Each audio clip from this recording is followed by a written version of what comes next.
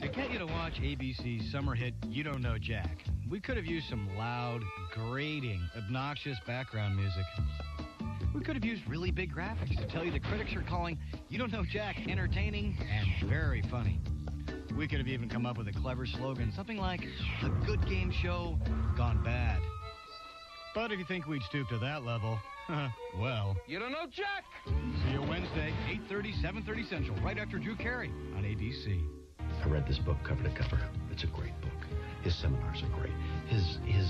Bob, you're terrific. I had this offer, this silly pilot of a spaceship show, and I was going to say no. Bob said, there are no silly roles, just silly actors. So I took it. And history is the judge. Bob Patterson, thank you. ABC this fall, Bob Patterson can help you too. And how true is that? How true is that?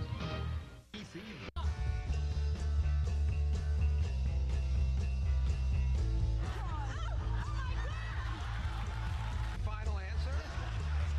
Have you learned anything from this experience?